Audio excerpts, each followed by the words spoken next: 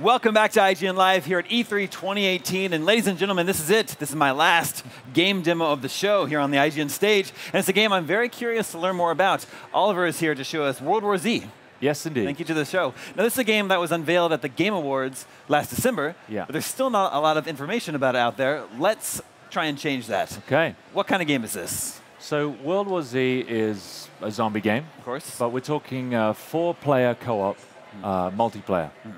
So what makes it unique in particular is the hordes. So in this game, it's all about facing massive numbers of enemies all at the same time.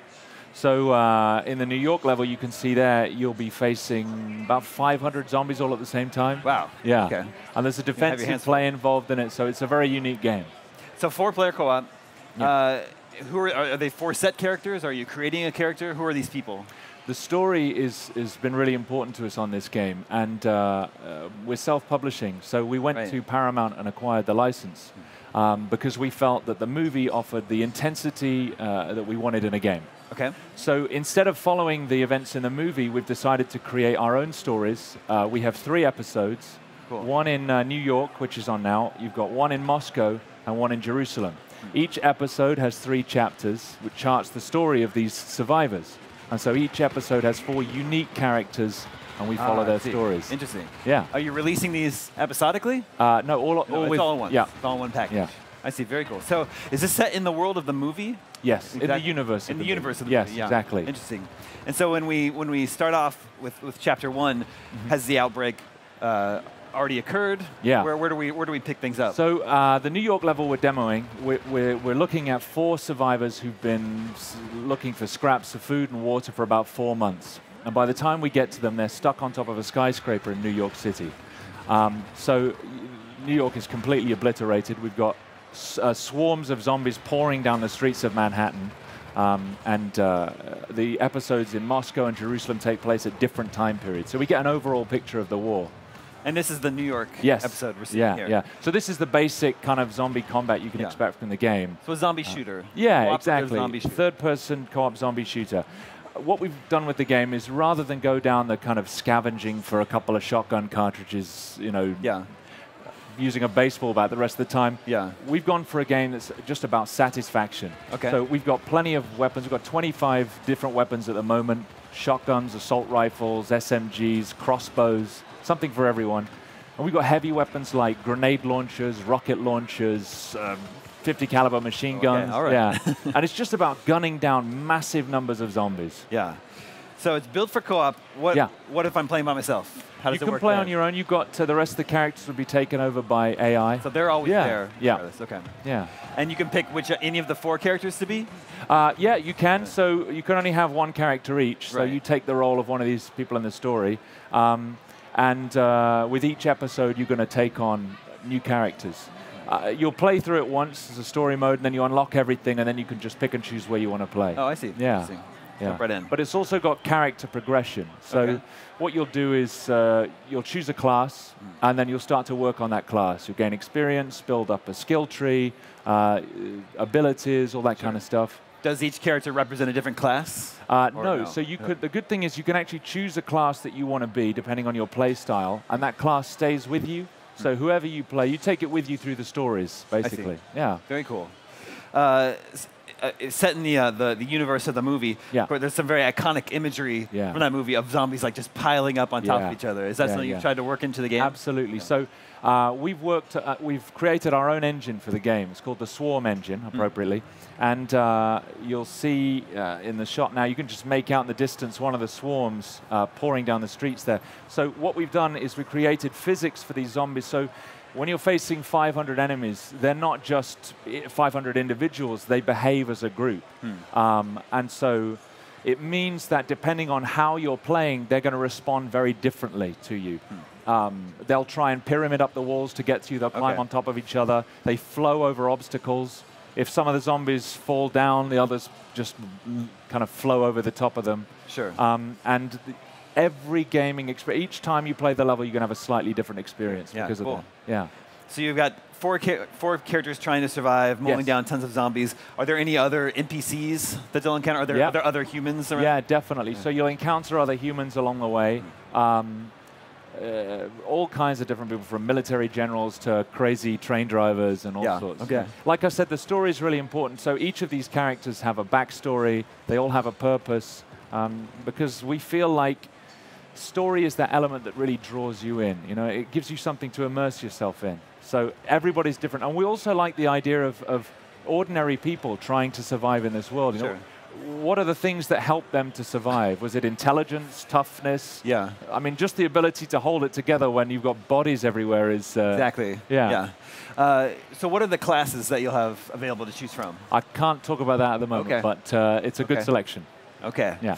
Yeah, just there we were seeing some of the piles and the masses of bodies you got on there. Is 500, you mentioned 500. Yeah. Is that literally the genuinely, cap number? 500. So what you're seeing at the moment is climbing up the walls. This is an action that will take, they will do anything to get to you because zombies feel no fear. So they will climb up the walls on top of each other. They'll throw themselves from the rooftops to get to you. They'll run through fire. And that brings me to the next stage of the gameplay, which is that there are certain areas in a level where you have the opportunity to build a defense. Okay. And so depending on how you're playing the game, it responds to you and gives you a selection of different defense kits. You can then, it's a limited number, so you've got to decide how you want to use them to reinforce your position. You might get barbed wire fences, you might get electrified fences, 50 caliber machine gun turrets, auto sentry turrets. Yeah. And you've got to choose how you want to put them down to build your defense. And then you just have to hold on. And those are like at key moments in the chapter? Yeah, absolutely. And they're different for each time. So the atrium you're looking at now, or we're looking at, that's one of the most basic systems. Right? It's like just a wave of zombies coming down the street. They climb inside there, and they pour up these different channels. So you have to decide whether to place your defenses on the left and they'll build a kill zone on the right. And then we have levels like in Moscow where you're in the midst of a frozen river outside the Kremlin with nothing to defend yourself, and you're just holding on. So are they setting up defenses here? Yeah, exactly. So it's like tripwire. You can lay down, she's putting down claymore mines. He's grabbing a defense kit now, putting down barbed wire.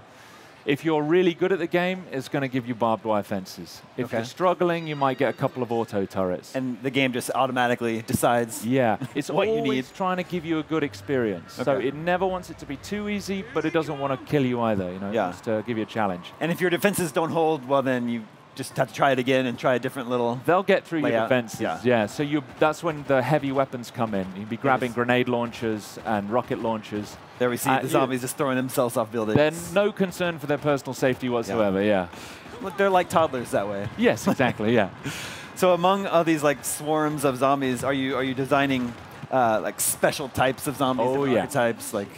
So we have a nice selection of special zombies as well. So you've got big heavies that'll grab you up and smash you into the floor. And because it's built for 4-player co-op, you need another player to get you out of that situation. So it encourages you to stay together. We've got toxic zombies, creepy zombies. We've got screamers who bring in the masses. So I imagine since all the 4 players is designed for co-op, probably those main characters can't be turned into a zombie, or can they? Well, they can't be turned, but if you die, the logic follows that your corpse is reanimated and goes chasing after your fellow players before you respawn. Is that so? That's what happens? Yeah. But so the player will respawn, but then their body will be running around. Okay. Wow. That's a nice little touch. Yeah. So how long? 3 chapters. Yep. 3 episodes. Do you have like a ballpark of how long you imagine it'll take to play through each one? Yeah, well, each episode seems to take, each chapter takes around 20 minutes to play on a regular difficulty. Okay. So that's an hour per episode. It's 3 hours for the basic run through. Yeah. But the game is built for replayability. So as I said, depending on how you play each time, it's going to feel very different. We've been demoing it for the last 3 days, and every single playthrough has yielded something different. You know, we'll get a ton of special zombies suddenly get spawned, and they have to battle their way through that. Sometimes this is the most basic defense level that we've got, the New York one, which is the one we're demoing. But there are some really complex ones. So every time you play it, you're going to get a slightly different experience. Yeah, we're seeing lots of zombies and a lot of blood. Yeah, a lot of limbs. blood. Yeah, yeah, it's all in so there. there's like dismemberment and all of that too. Yeah. Are they like? Is it the type of zombie where if you destroy their head, they're down? Yeah, if you got a good headshot, they're out. Yeah, but you can just pummel them until they go down. Okay. But they will crawl around on the floor after you as well. And as for the settings, as you can see, we really wanted to be as truthful as we could. It's a very, the game is of a serious tone. It has light-hearted elements, but we've gone for the movie experience. You can see New York City's completely fallen, and we're just trying to get out.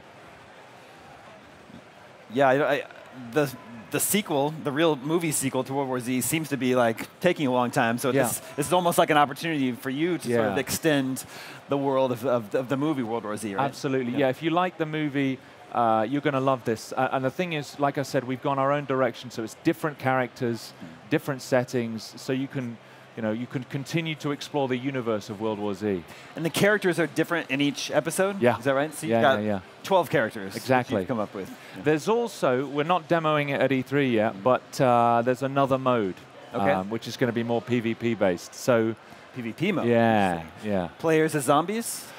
No, players and zombies. Players and zombies. Yeah. Okay. Yeah. They should probably just work together to fight the zombies. Yeah, well, it depends on the situation. Sometimes you need each other and sometimes you don't. Yeah? So, yeah. True. Things will definitely go sideways in the zombie apocalypse. You mentioned normal difficulty. Yeah. What are you thinking for different difficulty modes? We have 5 levels of difficulty. Okay. And as you get up into the top there, it becomes really important to build your team around these different classes so that you have enough of each type to be able to handle it. Otherwise, you just can't get through the level. I see. The good thing is, it's an arcade shooter. It's about satisfaction. The weapons feel good to use. There's something for everybody, shotguns, rifles, crossbows. But it's also a thinking person's game. So it's not just like blasting everything. You also have to decide how you want to take on these hordes. So what's the ultimate goal of this scenario, the New York chapter, the New York level? What are they trying to do? Get to a safe point? To give you an idea, without spoiling it, it's 4 people who are just trying to get out of the city. There's nothing left for them in the city. They've run out of food and water. If they don't leave, they're going to die. Gotcha. But they're also caught up in a kind of military action that's happening at the same time. Okay. Yeah, but they're just normal people trying to get out. Sure. You mentioned there's going to be several different types of zombies. Yes. You're working in either boss fights or at least like climactic encounter, big moments. So the swarms are the bosses, really. And each level has a unique swarm encounter. That's what brings the variety to the different levels. Like I said, this is the straightforward one, the atrium fight, but we have the Moscow River, we have underground bunkers, we have all kinds of crazy stuff. That's a zombie in full armor in there? So that's the bull, yeah. So we went with the idea that it's a heavily armored soldier who's been infected, and he doesn't go down without a fight. I mean, when we play it, somebody just screams, bull, and everybody turns around. You just have to lay him down. Very cool. Yeah. Cool, so when are we going to get to play World War Z? 2019. Next year. And it's going to be on Xbox One, PS4, and PC. Very cool. Yeah. Exciting. Thank you so much for coming by. My pleasure. Yeah, thanks for having me. Ladies and gentlemen, that's a wrap on my coverage for E3 2018. Thanks for tuning in and hanging out with me all week. E3 is pretty fun. Let's do this all again next year. I will see you guys very soon over on IGN.com. Take care.